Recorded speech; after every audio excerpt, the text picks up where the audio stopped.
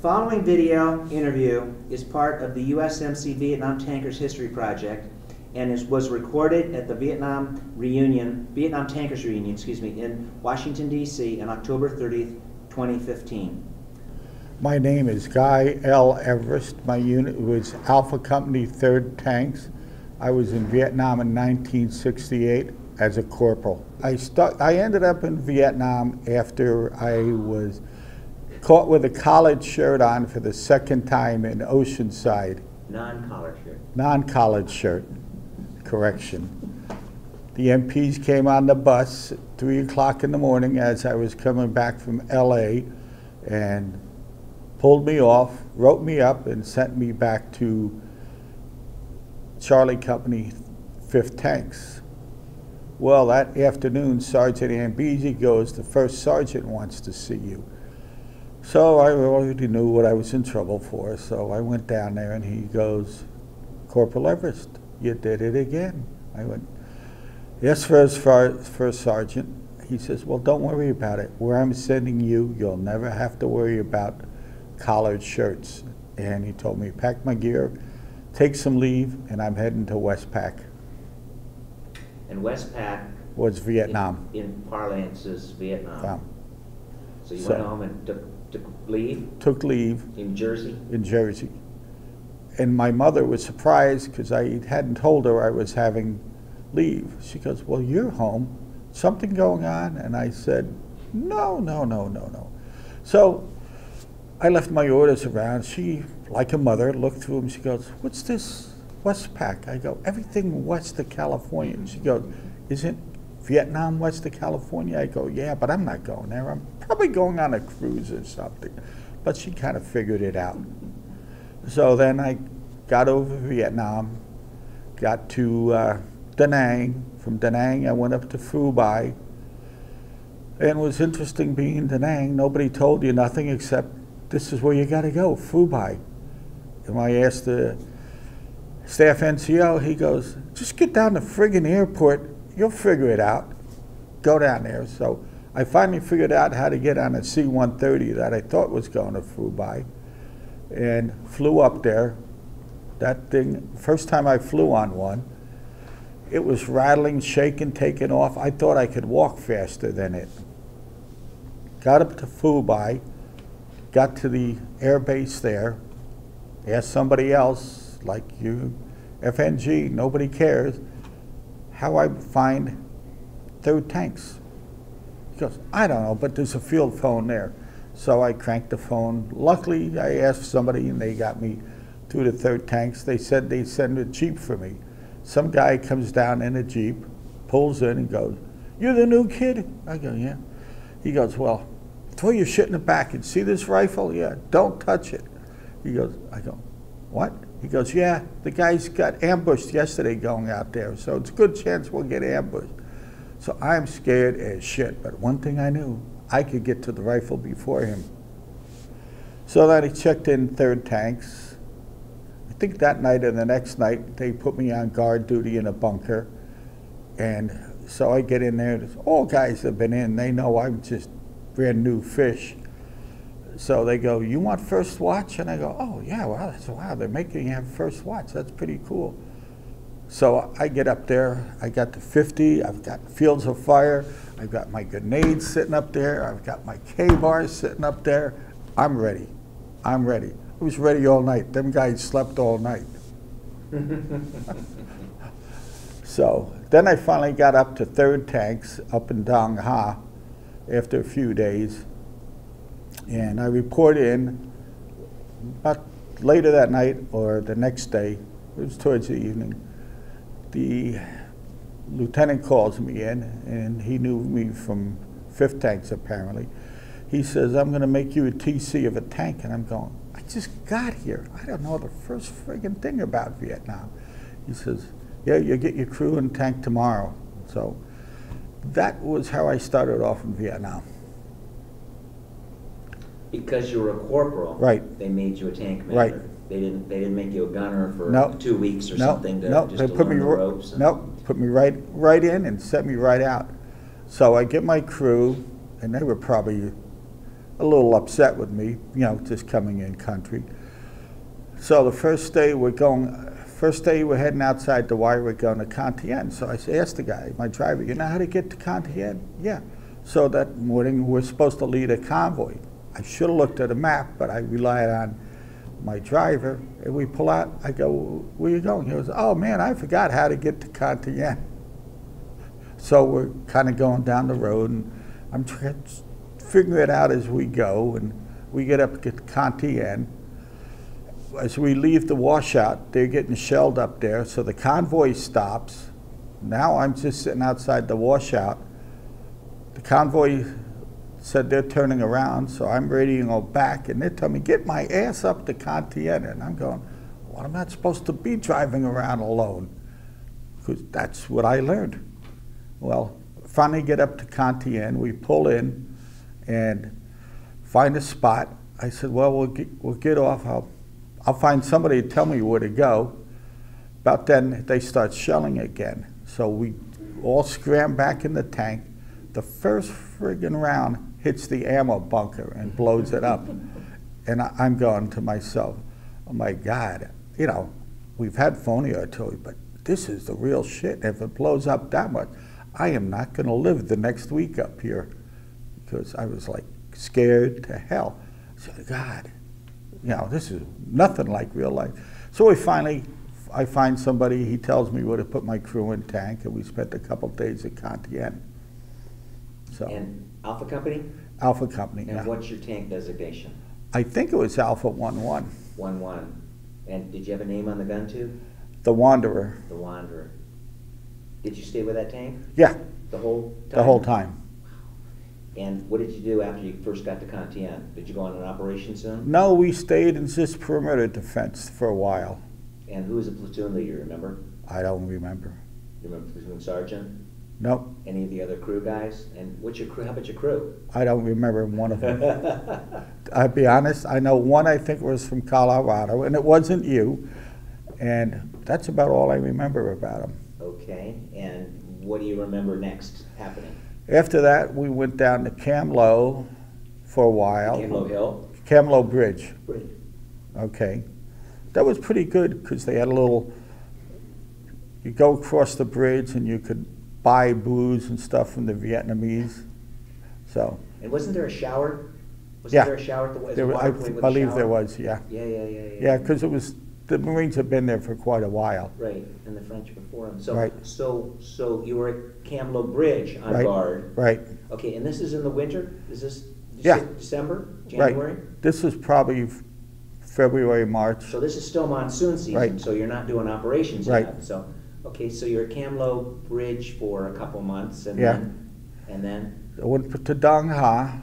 Then I is went that up, for maintenance? Probably, PM yeah. maybe? Probably, yeah. Quarterly maintenance. probably. Okay. Went to Dong Ha. I have no idea. It's been 50 years. And that may have been the first time I saw you. Yeah. Was then. I think I saw you at the washout. If my memory serves right, I saw you at the washout. Okay. You were on a flame. Yeah. Because I thought I had no 50. They didn't have the 50 for me. And I absconded with a 30 from somebody at the washout and cupola mounted that. I remember that. Yeah. So, okay. So then you went on a op after that? Yeah, I went up to the little fire base between Cantillon and Jolin. A3. Is it A3? Yeah. And we went out on an operation to support the Arvin. And we went down to below Jolin to this little village, and we were supposed to support them. They were supposed to fire and back us up, and we got our clocks kind of cleaned. If I recall, I think the gunny got shot in the head. I got wounded, and the Arvin was still back there. I know the NCOs, guys on the NCO's tank, if I recall, they had suspected it was the Arvin that shot him and not because they were getting hit by bullets from the armored personnel carriers behind him. And they said he just kind of dropped in and they swore it was the ARVN that shot him. So that was the first stop that you went on, right. Really? Okay. And the gunny was killed? Right. And he was in a tank? It was right. one of his tanks? One of his tanks, yeah. Wow. And so then what happened? I got wounded. We spent the night out. Medevac? No. I went to an Army aid hospital in the morning. There? They took us to some, on the road up to Jolin, there's a little Army aid hospital. And so they sent some vehicles out to pick us up. Me and 3 other guys went to the aid hospital. They patched me up and I went back. Back to your tank? Back to my tank, And it was still sitting there? Yeah. Off the Route 1? Right. Okay. Then what happened? So we ended up, the Marines came up and we ended up pushing into the village along with the ARVN that morning. And that morning, how do I explain this? Well, as we took the village, there was some ARVN caught a couple NVA soldiers in some foxholes and started pulling out and started hacking them with entrenching tools. And my loader goes, you got to do something. And I basically was not in the mood to do anything. Yeah. And I kind of feel guilty about it now, but anyway, they started just whacking at these guys, and then finally I go, that's friggin' bullshit, and grabbed my M16 and opened up, didn't hit any, just fired around them, and they stopped attacking them guys. So. And that was still on the same operation? Yeah, same operation. And was the fire that killed the gunny and all that, if it had been incoming, it was coming from the village? That is the 64,000. His crew guys think it was the ARVN. My cupola, but they were throwing a lot of rounds. My cupola, as you used to duck behind it, the little periscope, and you kind of hit behind it, had a bullet hole right in the center of the glass. So that could have been coming from the village? Could have been. Okay. I'm wondering if they might have had a sniper or something. Yeah. Because the hole was right dead center where my face should have been. No, it would have got me right in the head where they got the gunning. Gotcha. All right. So then that operation was over? Right. And then what? Then we went back to, was it A3, sat there for a while. Then I went back to Kung Ha, did some convoy escorts. From Dong Ha to where? Up to the DMZ, to Jolin and to Cantien. And then my tour was up and I went home. That's like 3 months. It was 6 months. Oh, you only were there 6 months? Yeah. Oh, so you were a 2-year guy? Yeah. Oh, so you got out in 2 years? Yeah. Oh. I had originally, before I got wounded. They sent you there in 6 months left in your tour. Because I didn't have a collared shirt. Yeah. And what I found out later when I had dinner with Bob Ambisi and a lot of the old timers, that was a standard procedure back then. The MPs were told to write everybody up.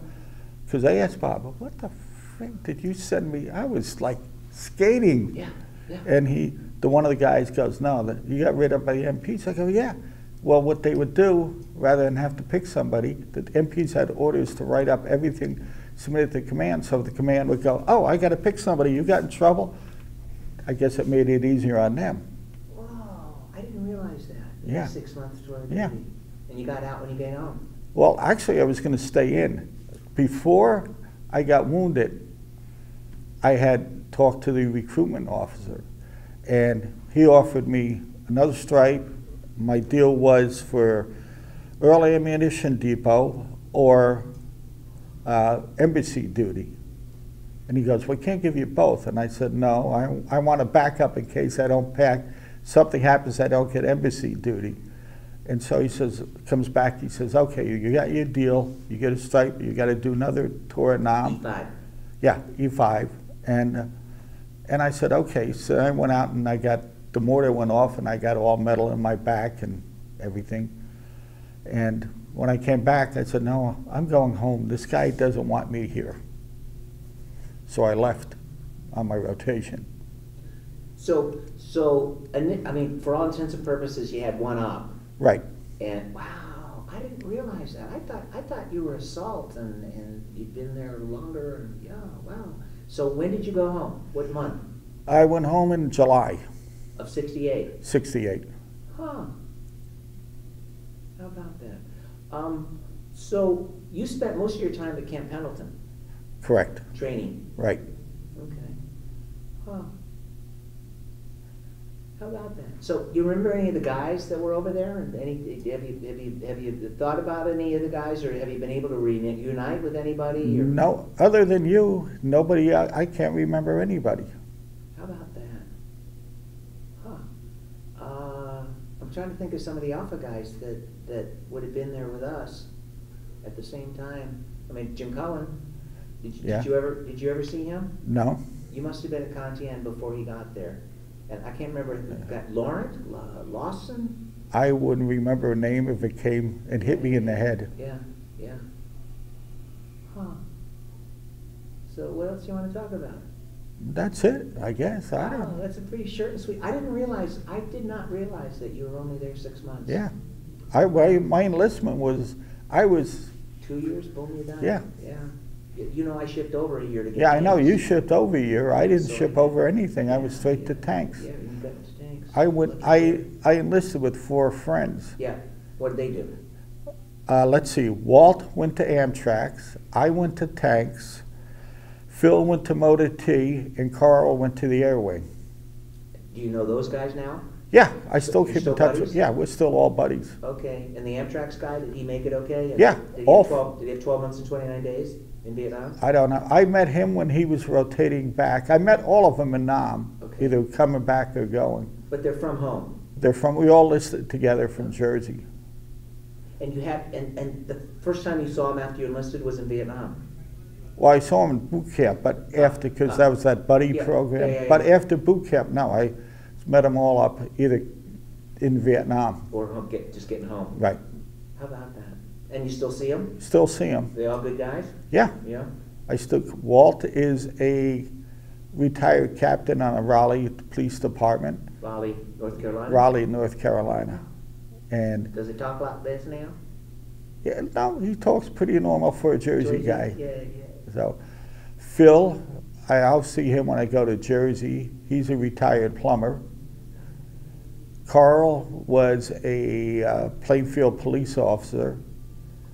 Plainfield, New Jersey? Yeah. And he retired? Yeah, retired. Okay, so 3-year cops. Yeah, How about that? all 3 of us were cops. That's pretty cool. So, Huh. So, do you have any reoccurring things that you think about with Vietnam? Like over and over and over? well, I still go through the whole incident where they were hacking up the guy and where I got wounded. And you got shrapnel? Yeah. And from the incoming? Well, I had when I was up, they were dropping mortars on us, and I had a mortar go right off on the back of the tank, the engine compartment. On the what do they call that, armor plate? Right on the armor plate on the engine compartment. And you caught shrapnel? Right. And where did you get it? The back of the head? No, I got it all through my arm. They found some just recently here that I didn't even know I had when I had an MRI. And so I got it all in the back and on this side. And they medevac you? Oh no, you said No. they didn't medevac No. you. They just patched you up. They just patched me up. But you got a heart out of it. Yeah. Okay. Did anybody else in your crew get wounded? No. I was the only dumb one with my head up. Everybody else was locked Right. in. Right. Had you shot the 90 Yeah. into the village? Yeah. Okay. At the sniper? No, at the whole group of NVA that was there. Oh, there were NVA. Yeah, there was. Yeah, they were fighting us. Okay. Yeah, we tried to take the tree line, and they fought like The Dickens. the Dickens. This And was south of Geelin. right, Okay. the little village. Near the sand dunes? Right, it was by the sand dunes. Okay. And in fact, being not knowing much, but now I know what really happened. After we took the village, I'm out there with my guys, and I see all this cable wire. And I go, why is there cut cable wire? Well, now I know why. Probably half them guys were tied into their machine guns and stuff. But at the time, it didn't make any sense why I saw all this wire just laying around. So, when the op was over, did you go in, they count bodies and yada, Yeah. yada, yada? Yeah. Okay, okay. And they get a lot of weapons?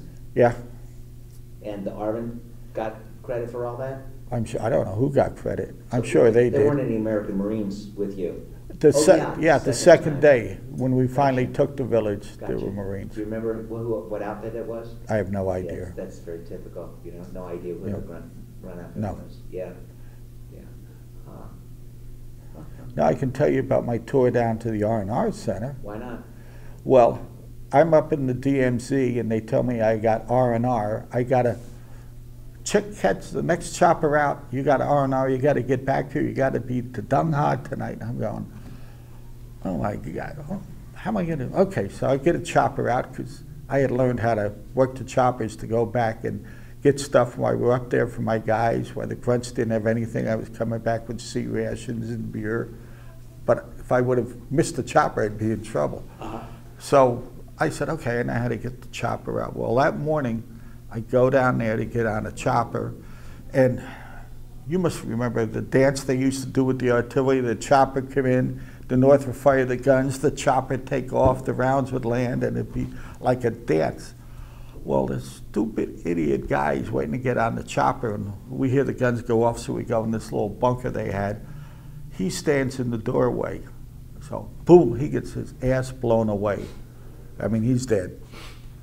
And so some staff NCO goes, put him in a bag, and he gets on the chopper first. And I'm going, fuck.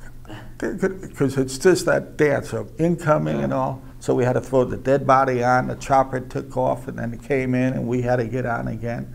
So I grabbed my stuff, they tell me, and I think somebody else, I can't remember who, but I met a guy somewhere, another Marine, to get down to Da Nang and get our uniforms on down there. So I go to the R&R Center. Now I'm just coming out of the DMZ for weeks at a time. I'm scruffy. So I walk up to the R&R Center. The MP there goes, you're not allowed to come in the R Center. Like, I said, excuse me, we just came out of the DMZ. They told me I didn't have time to get a uniform. Can't come in. I go, fuck this. So we go walking around Da Nang, and we go up to some mess hall, and everybody's looking at us. I said, let's go eat in this. Scruffy, yeah. So let's go eat in this cafeteria, whatever it is up there, or whatever it is. So we go, real nice, and people. And I'm walking along, and I hear my name called out. And I'm going, who the hell's that? And the guy stops at the top of a deuce and a half. It's a kid I was in high school with. He goes, what are you doing here? He said, get on here. So he. It's the motor T guy. Yeah, it's not my buddy Phil. It's just some other guy from high school. Got it. So he goes, jump on the truck. We'll go get something. So afterwards, he's, well, I got to get back to what I'm doing. Drops us off by there on Iron Center. And it's getting dark by now. And I'm going, you know what? We don't want to be out here in the dark. And the MP goes, he's only a private. So he goes, sorry, Corporal, I can't let you in. I go, I think I friggin' outrank you. I said, call the officer of the day, because I ain't getting caught out here, no gun, no nothing, and not knowing if I'm inside a safe zone or not. He goes, well, so the officer of the day finally calls him, and he goes, I'm not allowed to let you guys in. I said, sir, we just friggin' flew out of the DMZ. He goes, well, if you run right up there, take a shower and put it. I said, we've been asking to do that since 10 o'clock in the morning. It's not like we want to walk around like this. So he goes, oh, okay.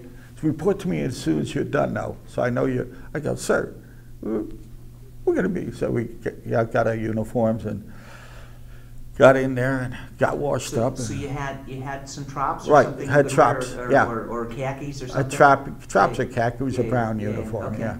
All right. So we finally get cleaned up, and he goes, oh, I'm glad. I would have been in trouble. I'm going, only the Marine Corps would send you down and tell you, you're too dirty to go in the R&R Center. So then you got to the R&R Center. Yeah, got the R&R Center. Then I went on R&R. You didn't miss your R&R flight? No. Oh, I wasn't missing my R&R flight. Okay. And where'd you go? Taipei, Taiwan. And? Oh, I'm not going to even discuss that. Well, you got to Taipei and you had a good time. I had a good time. I enjoyed myself. And you went with another fella? Well, I went with another Marine, and then we hooked up with 2 Air Force guys, and we had a room in some hotel, Imperial Hotel or Capitol Hotel, something like that. Then we went to the bar, met a couple of girls. Then the girls wanted to go to the some NCO club. Well, we didn't care. It had steak and drinks. So we went to this military club. They had a show, and so I spent 4 days there. And drinks? Drinks. And a show. And a show. Cool. And 4 days later? 4 days later, I had to report back to the airfield. You have the right uniform? Right uniform. Okay. And then they're going through it, making sure nobody's got booze, nobody's got that. And then they're going through the names. They were missing one guy. I guess he took off. First day at his hotel was his last day. So whatever. Back to the States, you think? What? They went back to the States, you think? If he could. I don't know how he could get back to the States, but. On an airplane. Yeah. But he didn't show up to get back. So. But they didn't hold the flight up? No, no. And then you went back to Vietnam. Vietnam. To 3rd Tanks. To 3rd Tank. Company. Right. And then you had like 3 weeks or 4 weeks. Or I went 5 back weeks or up. I went back up to A3, and I had just missed. I guess there was some reports of helicopters coming in, but I never heard that. But when I got there, the guys would talk about it. But we did have some tanks at the Benoit, whatever river it was. We could see them come down, and Ben-Hai River, yeah. Right. They were actually coming down, and we were able to fire on them. Helicopters? No, the tanks. Enemy tanks were coming down, I guess, to wash it, do something at the river. You could see their trails, everything coming down. They were still in the DMZ. They were still in the DMZ. Right. Okay. Yeah, so, me and this Marine on his recoilless rifle, and my crew fired at them until they told us we were expending too much ammunition. Did you get any secondaries? We got 1 secondary. Okay, cool. So you probably got 1 kill. Anyway. Probably, yeah. Yeah. That's like 2 miles, I think. Yeah. Yeah. Huh. And that was from A3? Yeah.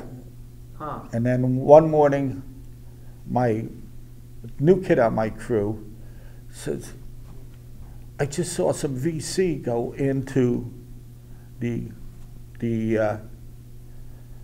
this bomb crater that was outside the wire. Yeah. So I said, well, we'll put a gun on it. I called the guys in the observation post, and then I'm going, they say, we don't see nothing. I go, okay. I told the gunner, put everything on it. I was going to get something, or going to crapper, going to the head, and the next thing you hear, poop, poof, the mortars. So we got on the tank and fired 1 round in there, and we asked permission to fire. They're going, no, you don't have permission to fire. And you hear, I go, we're going to fire. Oh, you can't. Fire night just said, fuck it. Boom. And that was the end of the mortars. That's it, A3 again? Right. So you spent most of your time at A3? Yeah.